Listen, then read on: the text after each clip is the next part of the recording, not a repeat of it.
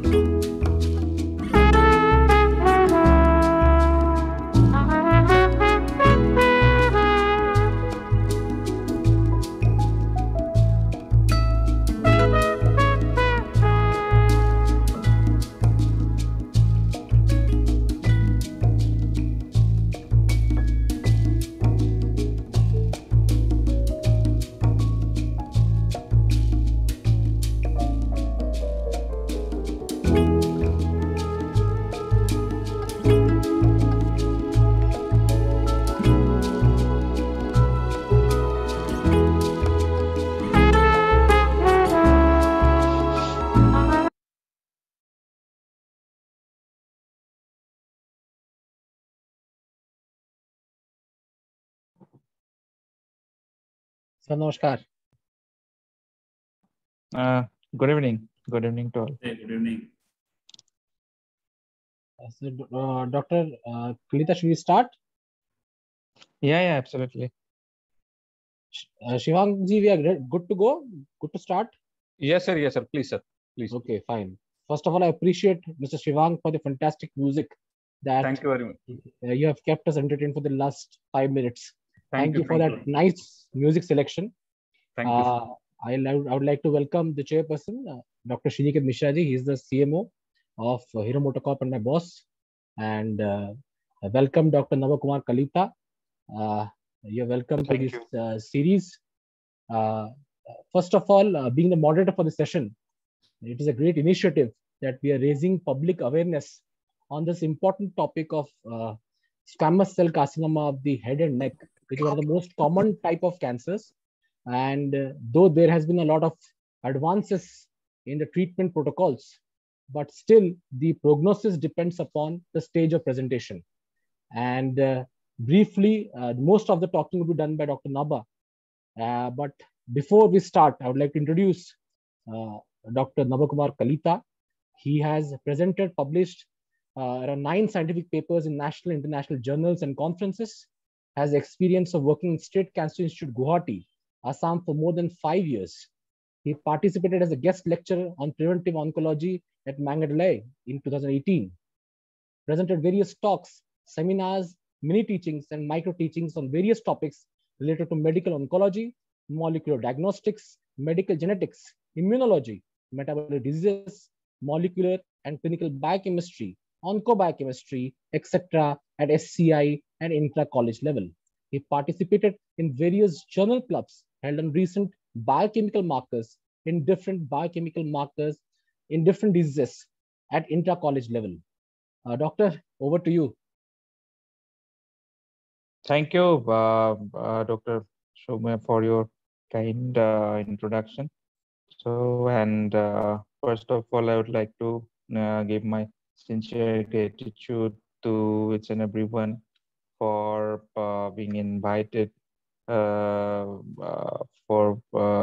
inviting me to talk on this very important topic, that is squamous cell carcinoma of the head and neck. So, shall I share my screen? Yes, please, sir. Yeah.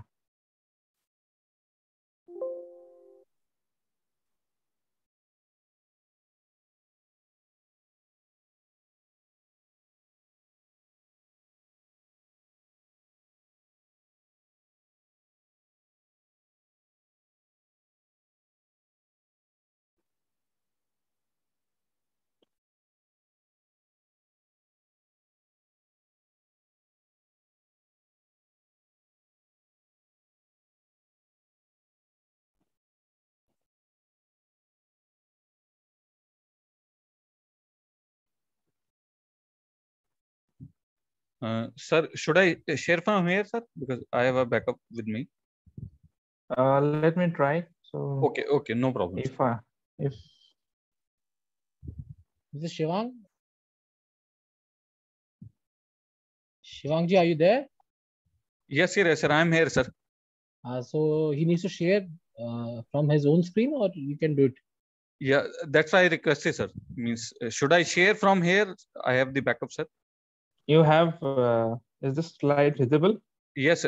No, sir. No, we are seeing you, but slides are not visible, sir. Yes. No, then maybe we can try. Shivangji, you can try to set up the screen.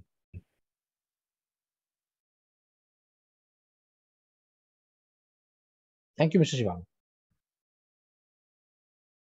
Yeah, thank you.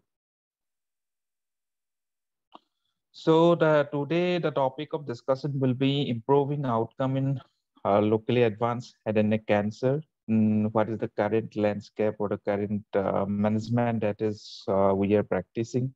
So next slide, please. Regarding the epidemiology, this does not need much of the elaboration because of the fact that the oral cancer, the oral cavity, which is you can see that it is actually behind the breast carcinoma in terms of incidences or number of deaths or 5 years prevalences. So it is right up to, it is ranked as number 2 behind, just behind breast cancer. And all of the oral, most of the oral cavity or the oropharynx or the lip, these cancers are very much preventable. These are very much due to the occupational behavior like tobacco and we can see that a lot of smokeless tobacco are being used in India.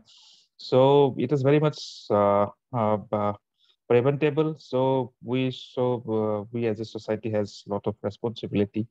And coming to the larynx or oropharynx, so you can see from the data that the number of the incidence of the new cases or the number of deaths in the first couple of years or in last 5 years, and the prevalence in terms of 5 years prevalence, all are very much higher with the head and neck cancer. Next slide. So it is just being highlighted, oral cavity. Next is number 11 is the larynx, and hypopharynx is ranked as number 15 in case of number of new cases. Oropharynx is also one of the important important head and neck cancer. So especially in locally advanced head and neck cancer, what should be our goal of therapy, or what is the goal of therapy as an oncologist? So the whole goal of therapy is obviously to obtain a high cure rate while preserving the vital structure and function, because uh, uh, we have to go for the cure rate and also maintaining or preserving the organ preservation or the functional preservation is very much important, because head and neck the speech, swallow, and maintaining the structural uniformity, because nobody want to be in a deformed shape or with impaired swallow or the speech function. So the treatment goal should be to obtain a high cure rate as well as maintaining the physiology and the anatomy of the vital structure. And organ preservation is one of the important aspect. We'll go into detail. So the organ preservation is very much it should be our motto that the organ preservation should be done as much as practicable, taken into account in early, maybe in an advanced case also, maybe we should go for the neoadjuvant therapy, so that less and less surgery has to be done, and organ preservation is one of the important goal. And the recent advances in treatment in terms of organ preservation, maybe we can go for the 3D conformal RT, and also we can integrate the concurrent chemotherapy or as a uh, concomitant therapeutic options, or maybe in the form of neoadjuvant therapy, and some introduction of some targeted agent, which has made really the treatment of the advanced head and neck cancer possible nowadays. Next slide. Regarding the concurrent chemoradiotherapy, it is one of the oldest form of treatment. It is prevalent for so many years. Next slide. So there is some of the data that uh, it is evident from the Eldenstein DZ et al. So he has presented the phase 3 randomized trial comparing the chemoradiation, why the chemoradiation is better or the dual modality of treatment is better versus the single modality, especially in the stage 3 and stage 4 locally advanced squamous cell carcinoma of the head and neck region. So it's a data of almost 100 patients where they have included oral cavity and oropharynx patients are maximum in the study. In one arm, they have used for the radiation therapy alone, 66 to 72 gray. And in another arm, they have gone for the concurrent chemo radiation. That is just 5FU we get to use uh, day 1 to day 4 and day 22nd to 25. It's a 4-day regimen. And followed by the, if there is some residual disease, then the surgery along with neck dissection.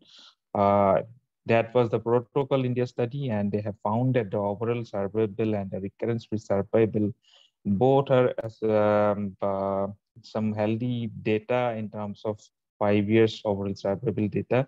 We see from the data that the concurrent modality of treatment, the concurrent chemoradiation is always better. So it leads to better survival benefit and better local control. Next slide.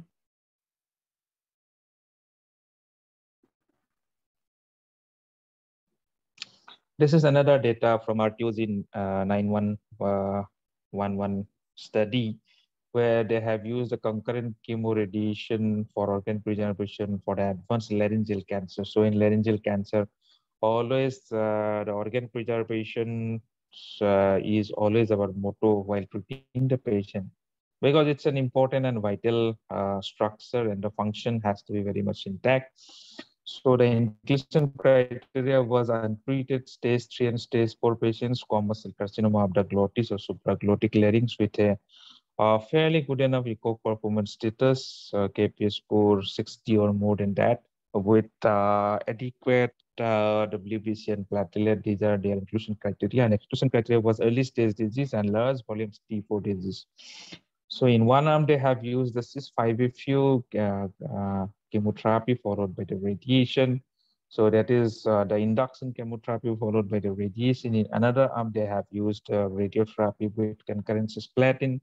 And in arm C, they have just single modality treatment radiotherapy alone. Equal number of patients are, it was randomization, 1:1:1 arm. So the primary endpoint of this study was to see if there is preservation of the larynx or not after the end of the therapy.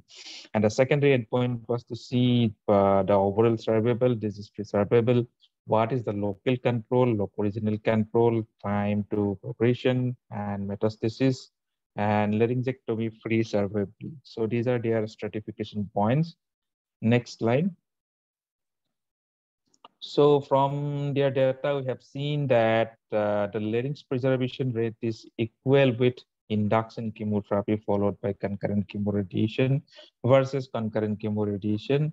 And if we see that the 2-year local control, it is better with induction chemotherapy followed by radiation. So that is one of the options that we also employed, especially in case of laryngeal cancer, where the organ preservation is the motto. Then we can go for the induction chemotherapy followed by the radiation plus minus chemotherapy based on the available data. And we have seen from the data that the local control is very much there if we go for the induction chemotherapy. So they concluded that in patients with laryngeal cancer, radiotherapy with concurrent administration of cisplatin is superior to induction chemotherapy followed by radiation in terms of the overall survival. But the local control is very much there. If we want to go for local control, then it is one of the option, but concurrency TRT is also found to be very good options, or in this study maybe superior than the induction chemotherapy. So this is both the options are available. We can use as per the patient's data or the patient performance status. Next slide. Post-operative chemoradiotherapy, there is ample data to say that post-surgery, if there is some indication like if there is positive margin or extracapsular extension, extra lymphatic spray, there is a good data to use the concurrent chemotherapy. So this is based on this trial, Cooper J.S. et al.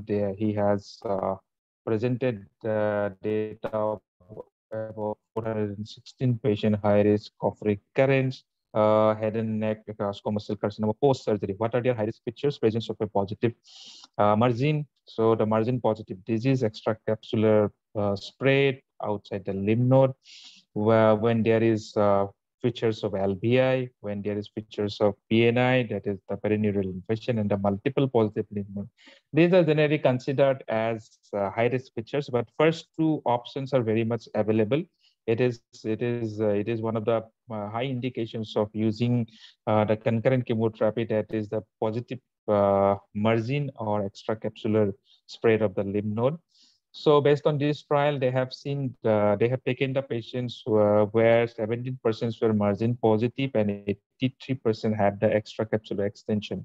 And by the disease sites, we have seen that the oral cavity and the oropharyngeal cancers were maximum in their trial. Next slide. So they have found that if we can use concurrent chemoradiation, then the disease-free survival and the overall survival is really advanced, is really better. The local regional control is also good there. So from this data, we can see that the overall survival is higher if we can use the concurrent chemotherapy along with the radiation based on this trial. Next slide. This is another trial of post-operative irradiation with or without concomitant chemotherapy in locally advanced head and neck cancer. So based on this trial, we can see that some of the unfavorable pathological, based on some unfavorable pathological uh, uh, signs like margin positivity or PNI or extracapsular split or LVI. So those patients were included. Next slide. And we can see from the data that with concurrent chemoradiation, the 5 years progression-free survival is 47% versus 36%. And 5-year overall survival is also increased 53% versus 40%. Local original control is obviously, it is not with the concurrent chemoradiation, but the PFS and OS, which is always our big target. So they have achieved that if we can, in those high-risk category of patient, if we can include the dual modality of treatment, it is always better for the patient. Next slide. Like about giving the sequential chemoradiation therapy, that is the induction chemoradiation therapy. So there is data to say, next slide, that concurrent chemoradiotherapy has now been replaced radiotherapy alone, because we have seen from the data that concurrent chemoradiation is always better in terms of not only in terms of local regional control, but also in the long run in the form of progression-free survival or overall survival. So induction chemotherapy is one of the options we can try where the upfront chemoradiation is not possible because of the locally advanced nature of the disease, or where the surgery is contemplated but the organ preservation is in doubt. Then we can go for the induction chemotherapy with the cis-5-FU, one of the regimen, so very toxic. So we have to be very, very careful. Long and functional 5-FU, it is known to be cardiotoxic, and so it has to be. So the patient selection has to be very good. And another option is the TPF, that is the triplet chemotherapy, taxane, cisplatin, docetaxel, cisplatin, and the 5-FU. It is one of the options based on some trial they have seen. And there is one study to what they have compared URTC 24971 text to 323 study, where they have compared the induction chemotherapy TPF versus PF, it is 5-FU and platinum in locally advanced unresectable squamous cell carcinoma of the head and neck. Next slide. And they have we have seen from the data that it is the 3-year survival and the overall survival is always better with the induction chemotherapy. Next slide. Regarding the targeted therapy, so far we have come across the modality of treatment and in locally advanced like the chemo radiation. So earlier it was the single modality treatment radiation therapy. Then come is then the combined dual modality of treatment, that is the chemo radiation therapy. Seems presented as a much better overall survival. And where if you think about the organ preservation, then induction therapy can be considered in some patient based on the performance status. And regarding the targeted therapy, it is very much there. It has come in a big way because the expression of the EGFR, you can see that the head and neck it is 80 to 100%. So that means that all the squamous cell carcinoma generally expresses the EGFR receptor. Next slide. So it is necessary for them that blockage of the EGFR expressing tumor cell ultimately leads to some sorts of benefit in case of squamous cell carcinoma of the head and neck region. And we have seen from some of the data presented that the EGFR overexpression, it correlates actually with the poor prognosis.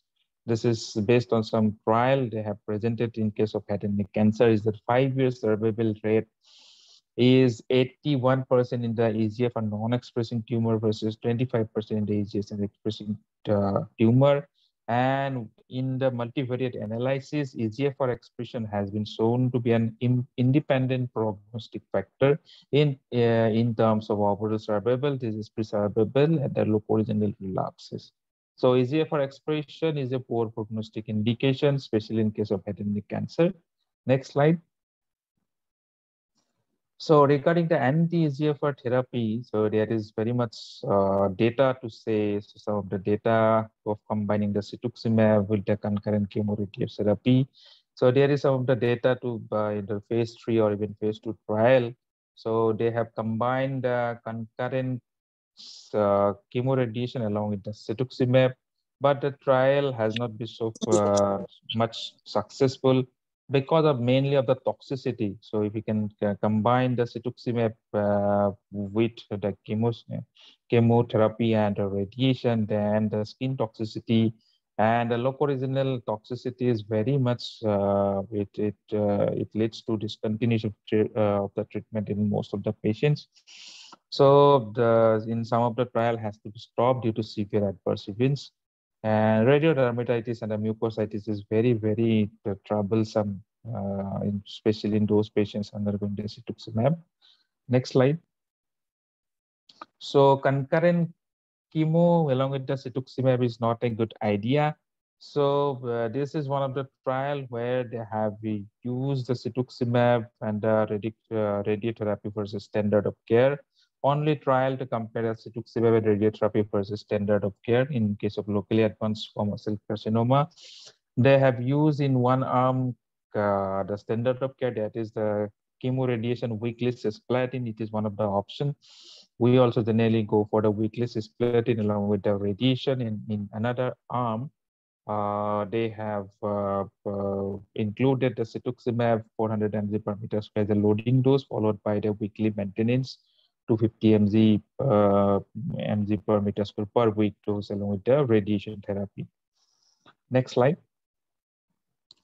So you can see from the data that in terms of local control, metastatic-free survival, overall survival, it is very much there with the cetuximab arm, and toxicity was a great issue, and some of the patients had to discontinue the treatment because of the severe toxicity. So that is one of the issue. Next slide. So this is the landmark trial, bonus trial about the cetuximab in cisplatin ineligible patients. So many of the patients, staging wise, it is not locally advanced, or it is very much amenable to radical treatment, but because of the age issue, because for the cisplatin, most of the patient may not be eligible.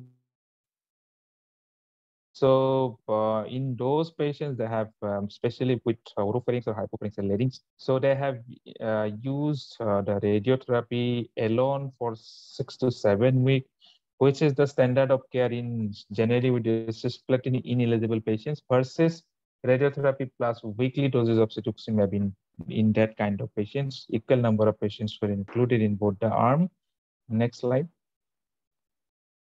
And you can see from the data that the graphs are totally separated. Next, it is the median overall survival is 49 months with the cetuximab plus radiation arm versus 29.3 months with the radiation arm alone. Next slide. So regarding the nimotuzumab, so this is the only anti-EGFR providing better data compared with the chemoradiation and can be given with the chemoradiation. So cetuximab, we know that there is some of the trial, it has to discontinue because of the toxicity. So it cannot be used along with the chemotherapy. There is no any recommendation. But nimotuzumab, which is another anti-EGFR, it can be used along with the chemoradiation in patients. Next slide, based on some trial.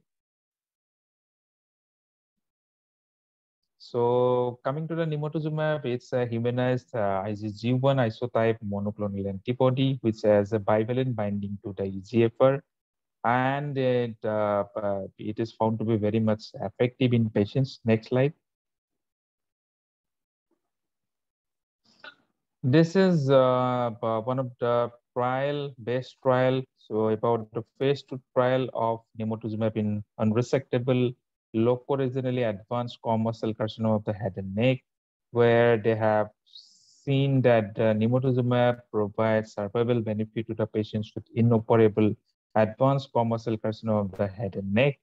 So next slide, it's a 5-year study of the Indian patients from Kidwai Memorial Institute. And they have seen that the overall response rate with the nimotuzumab with the concurrent chemoradiation is far more higher than the chemoradiation arm. And in some patients, they have included the radiation with the nimotuzumab. Those patients who are found to be ineligible for the cisplatin, and compared with the radiation arm alone, and they have seen that the overall response is far more superior. We can combine the nimotuzumab along with the chemotherapy arm, or maybe as a single therapeutic options along with the RT. So the significant response rate they have achieved by adding or combining the nimotuzumab. Next slide. So this is regarding the overall survival data of this. So you can see from the graph that there is clear separation of the two graph from the Kaplan-Meier graph. We can see that there is clear separation, and 5-year survival rate is it is yet not reached. So it is a very healthy data to tell about the efficacy of nimotuzumab when combined with the concurrent chemotherapy. Next slide. Regarding the overall survival in the radiation group, so with radiation single agent nimotuzumab, it is also the 5-year overall survival is also higher with 39% versus 26% in the radiation arm alone. So there is also numerically higher data, and so we can also use in some patients, especially in those patients, even if they are cisplatin eligible. But when compared, when can we give in with cisplatin, the effect is very much visible. Next slide.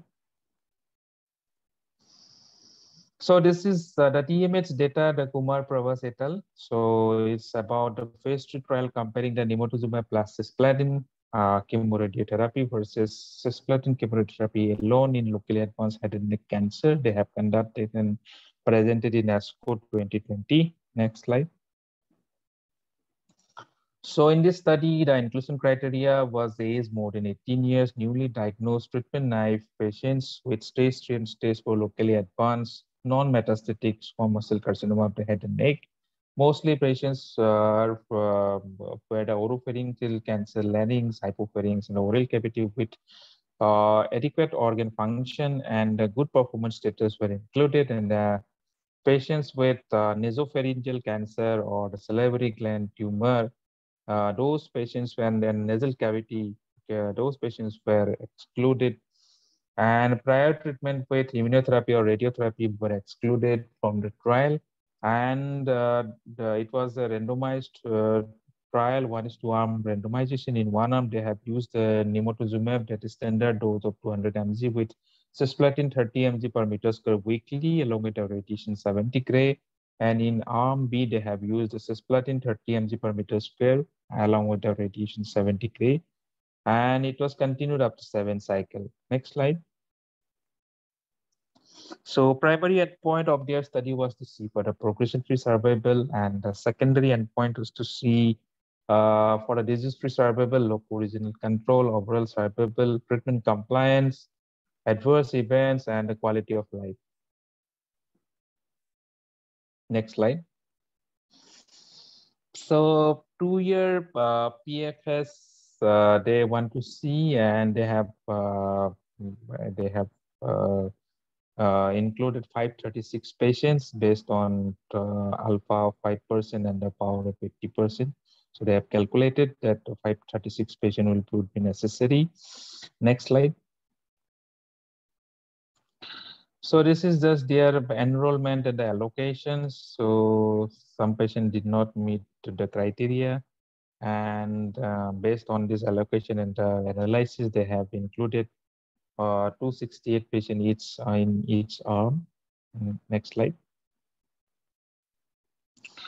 Regarding the basic characteristics, so most of the patients were oropharyngeal cancer. So almost half of the patients were having oropharyngeal cancer. And the stage 4A disease, where it is locally advanced. So you can see from the data that almost 2/3 of the patients were stage 4A. Next slide. And number of cycle completed in each arm, nimotuzumab chemoradiation versus concurrent chemoradiation is equal, found to be equal. There, that means the adding nimotuzumab did not result in decreasing the treatment compliance. Most of the treatment, almost equal number, in fact, they are showing higher number. So that means that the equal number of patients could complete their schedule chemotherapy along with nimotuzumab on time, along without any treatment delay. And there is no any treatment delay or treatment discontinuation by adding the nimotuzumab. Next slide. Primary endpoint was to see for the progression-free survival, and the PFS was significantly longer in patients who received the nimotuzumab chemoradiation. And the cumulative dose of cisplatin more than 200 mg were achieved. And in terms of 2-year progression-free survival, it is 61.8% with the nimotuzumab chemoradiation versus 50.1% with concurrent chemoradiation, with a good hazard ratio 0.69 and a p-value. So you can see from the graph that there is clear separation and good benefit. So risk of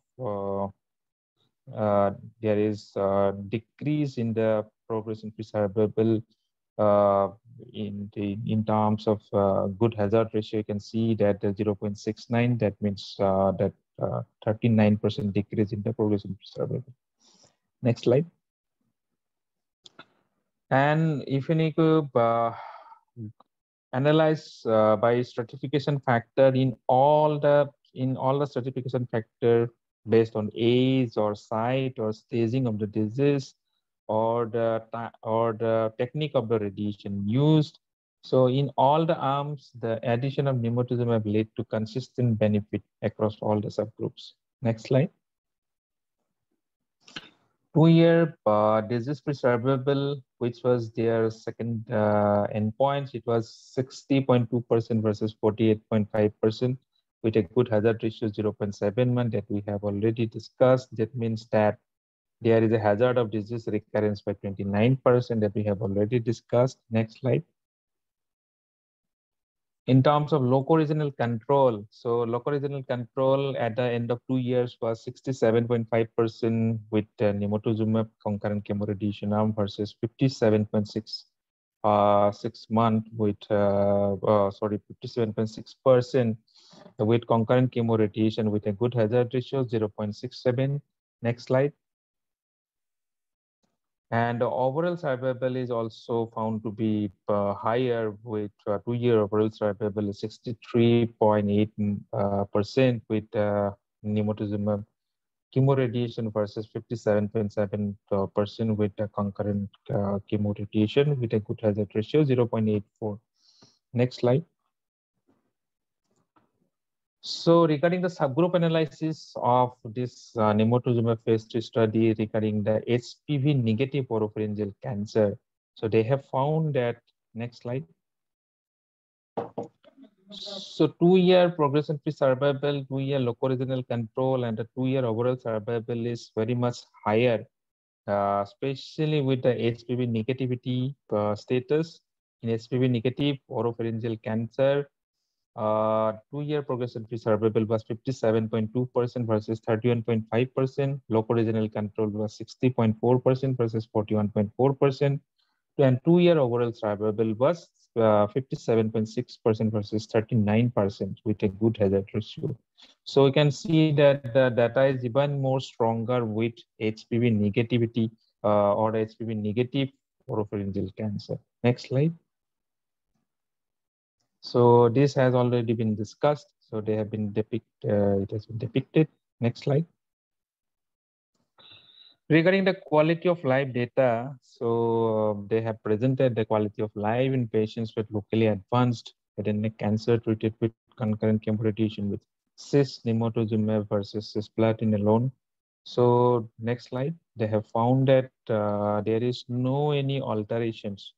In fact, all the parameter they have done very well. Next slide. So as per the URTC QLQ-C30 global health status, so they have found that the significant changes in the there is no any difference between the two arms, and there is some low during the treatment period and at 3 months, but it improved steadily and plateaued thereafter. So there is no any much to differentiate. Next slide. Regarding the physical function, so at the end of 3 months, generally it will be there because the patient will be undergoing the chemotherapy in that period. So there will be some functional deterioration, but overall at the end of 2 years, there is no any functional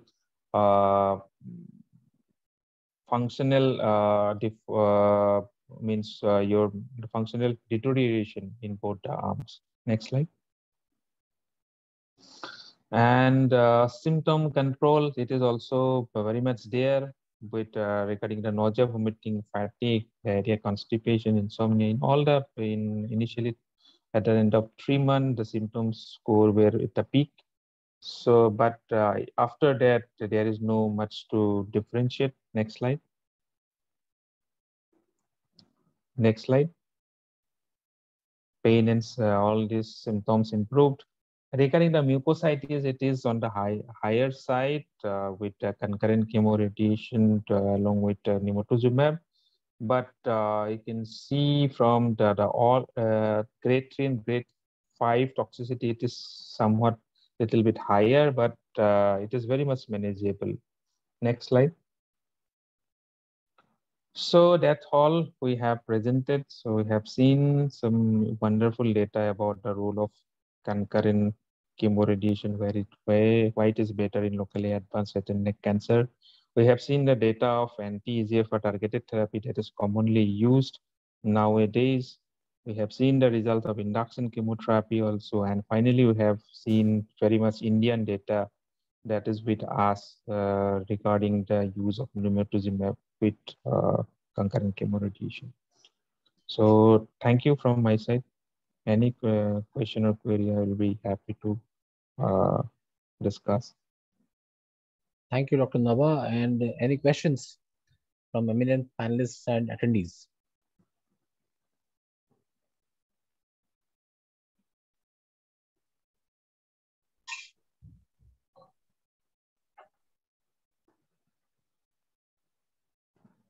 Any questions? I think there are not many questions for you, Doctor. Thank you very much for spreading awareness. First of all, about you gave us awareness regarding where oral cavity stands in terms of tumors. It stands just behind the breast cancer. Thank you for letting us know in what direction the oncologists think. They think of preserving vital structures and functions while treating the cancer patients. You taught us about concurrent chemoradiotherapy, and you also taught us about the way radiotherapy plus cisplatin, how it is effective in terms of laryngeal cancer. You gave us insights into induction chemotherapy and the use of targeted therapy in head and neck cancers. Of course, the awareness regarding nimotuzumab was great, and the theories and the papers published as far as Kumar Prabhash et al. Is concerned, we learned a lot from the insights that you gave us. Last but not the least, the way you talked about mucositis as an adverse effect and how it is easily manageable. And you ended the session there. So there were a lot of important points and insights that will help us create awareness on this topic. People like you always help us prove that cancer is not a statement, it's not a sentence, it's a word.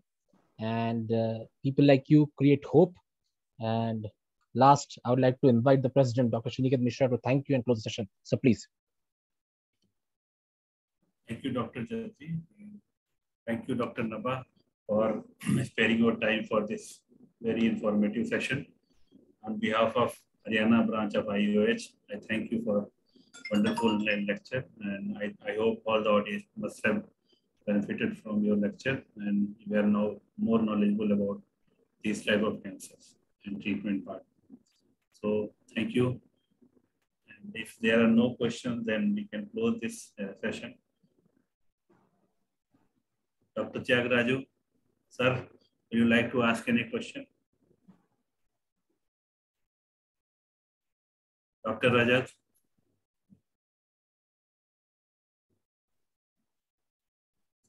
I think there are no questions. So thank you. And Shivang, we can close this session. Thank you. Thank you, sir. Thank you. Oh, sir, thank you very much, sir. Thank you. Thank you. Thank you, each and everyone present here. It's an absolute honor. Thank you.